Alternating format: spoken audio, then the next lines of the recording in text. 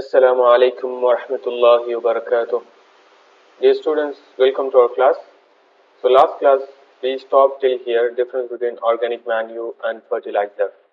In this class we will start from protection of the harvest. So when we harvest the crops, we have to protect it from the vulnerable insects, weeds, and other diseases. So control of weeds. What are weeds? Weeds are basically the unwanted or useless plants that grow between the our crops. Okay. So if they are there, then they will interrupt the growth of the crops. So they have to be controlled or removed. So these are some of the weeds that have to be removed from the field. Okay. So they can be removed through flow or arrow method. You can check the meaning for this. So basically, flow is the farmers do it with the tractor, and if the weeds grow again, they can spray weedicides. Weedicides are basically some chemicals that kill particular weeds. Okay, and control of crop pests and diseases. So crops can be attacked by the pests. Pests are some insects, and they can cause diseases. So, the insect pests attack plants in three ways. They cut off the roots, branches, and leaves. They suck the cellular fluids from various parts of the plants. Okay, like in plants, like in fruits or the grains, or they make holes in the branches and the fruits. Okay, so these insecticides or pesticides may be sprayed onto the plant so that these pests can be controlled. And the next one is storage of grain. So after we harvest the grain crops and we get the grains, we have to store it so that it does not go waste or it does not get some diseases or some infections or you know. So uh, they have to be dried. They have to be dried so that they do not have moisture in it, so that they do not get pests or insects. And by maintenance of storage vessels in the godowns, sacks, tanks, or vessels. These are some vessels they are used for the storage of the grain, and they should not have any cracks or holes in them so that they are protected carefully. And then chemical treatment. Some uh, chemicals like insecticides and fungicides, they can be sprinkled so that they do not the crop or the grains do not get infected by the insects or fungus. Okay, and also there are some organic cure.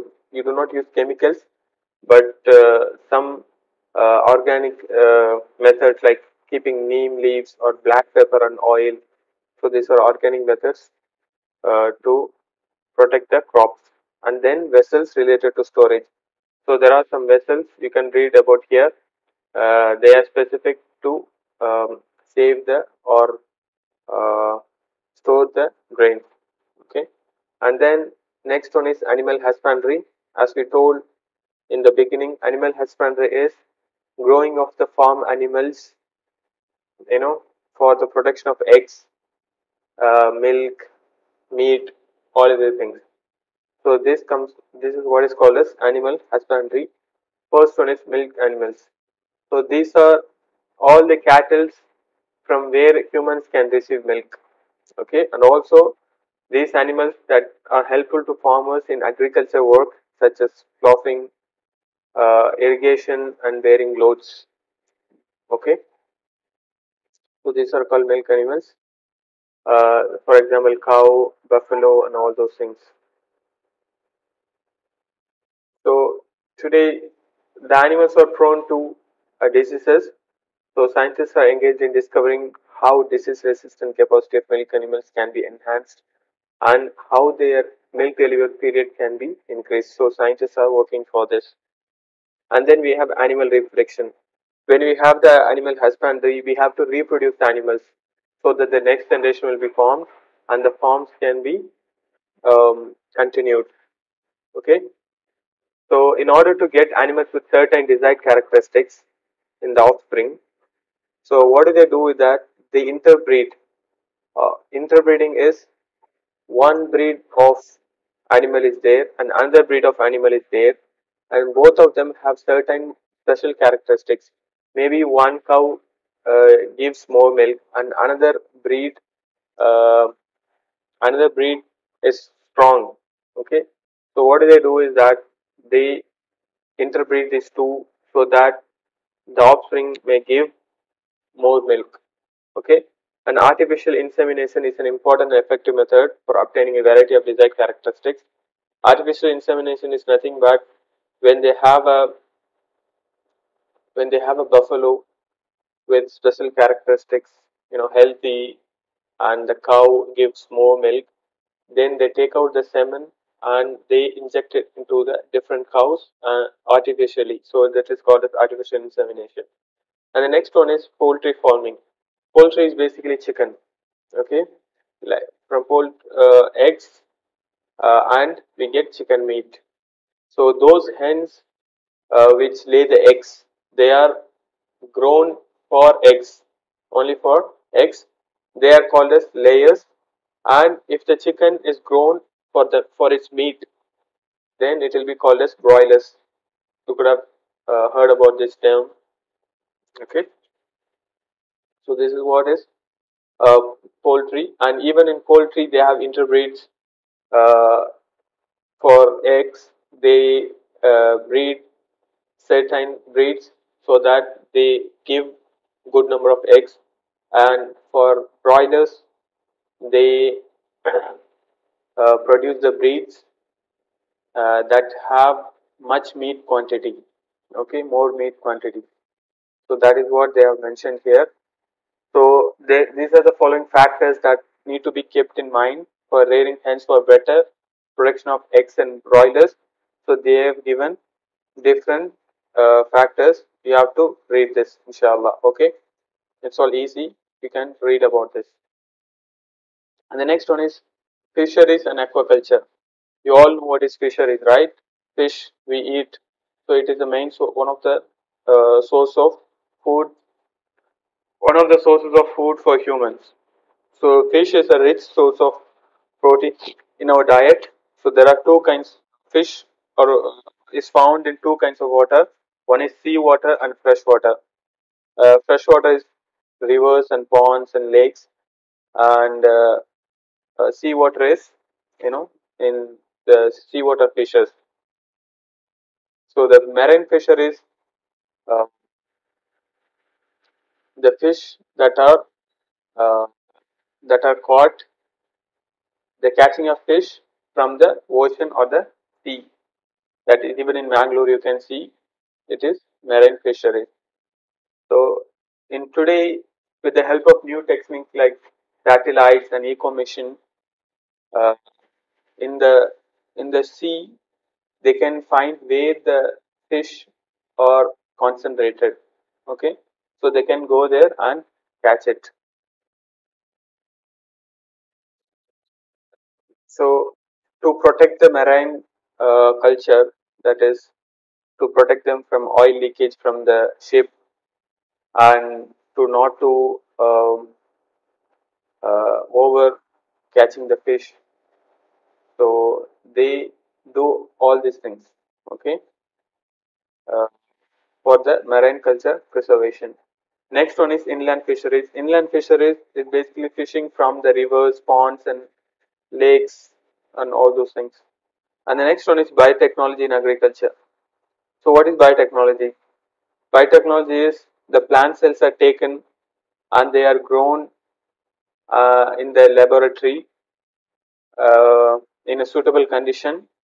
Then they are transferred to the fields with certain characteristics. So, that is what is called as biotechnology.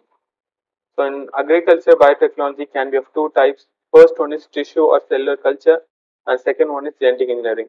In the tissue culture, the plant cells and tissues are separated. They are cultured in nutrient media. Media is a medium in which the plants can grow, the plant cells can grow in test tubes and beakers in the lab. So plants are grown like this, then they are transferred to the field. So that is the tissue or cellular culture. Next one is genetic engineering. So genetic engineering, the transfer of specific gene or DNA. We saw in the previous chapter about gene and DNA. So they transfer a particular gene or DNA from a plant into a different plant so that the plant can have a special characteristics. So such plants are called as transgenic plants, and they are called as genetically modified vegetables, okay, or fruits. The next one is food security. Food security is defined as the timely and convenient availability of food. Humans, they should have the timely availability of food, uh, okay, and it should be for all the people of a particular region or country. That is what is called as food security. So people should not be suffering without food. So the government should take measures and take some actions so that people get food without any difficulties. So food security is dependent upon the following factors. First one is availability of the food. The food should be available. So they should take necessary steps so that the food is available most of the time or all the time. Imagine that people are not doing agriculture. What will happen? The food will not be available. So the government should take care that the food should be available and access to food. Food is available, but it should be access to the people.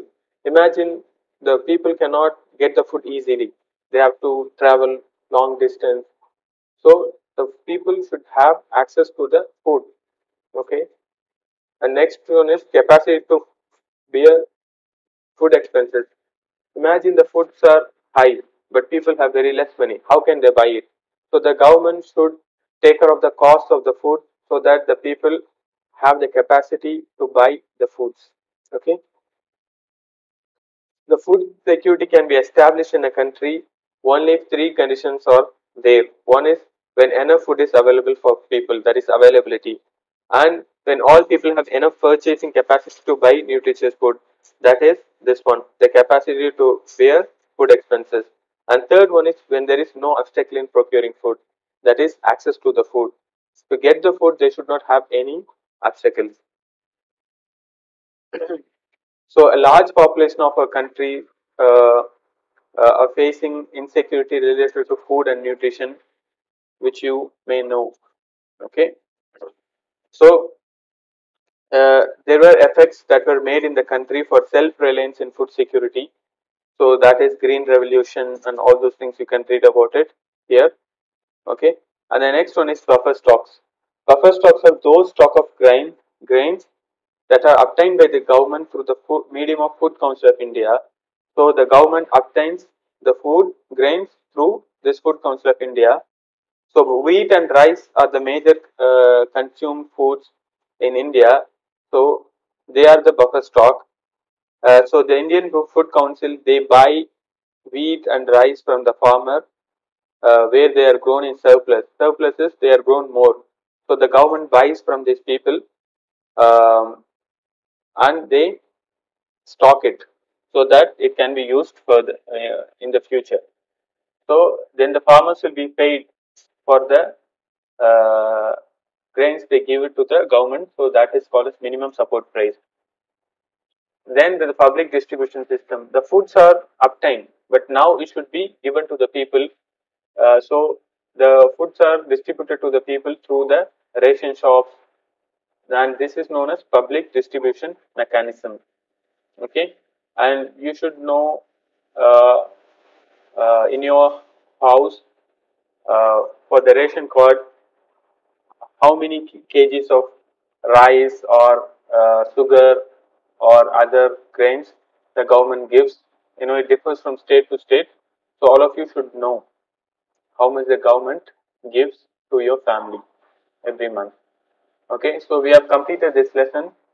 So as usual, you have to write the in-text questions answers, and this should be the notes. You have to write it and send me the photograph what you have learned this section till here.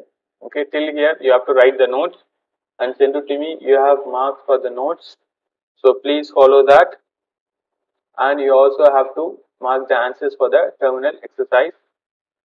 Okay, so we have completed this lesson. Inshallah, in the next class, we will go to the next chapter. Inshallah, we will see it.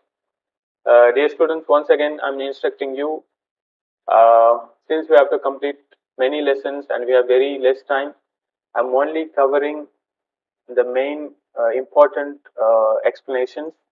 It doesn't mean that you can skip the parts which I did not explain. For example, I told you to study um, this one, the following factors. Okay, yourself. Since I told you to study yourself, it doesn't mean that it's not important. Okay, everything is important. You have to study it. Okay, I told you to study this yourself because it is easy to understand. And if you have any doubts, you can message me anytime, inshallah, through WhatsApp. So we will study hard, work hard, so that you can get good marks in the your public examination. See you all. Assalamu alaikum wa rahmatullahi wa barakatuh.